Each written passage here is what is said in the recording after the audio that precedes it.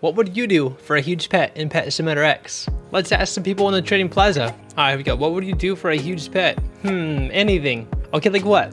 I can give her someone an exclusive. You can give somebody an exclusive. So you want to give these to somebody in the game. In return, you want a free huge pet. Okay, tell me who you trade them to and make sure they equip them so I can see who wants these 4 exclusive pets for free. This guy says me. All right, so I think he's gonna trade them to YT Ice. All right, he just traded them off. They're not here anymore. Oh, he's equipping them right now. Let's go, dude.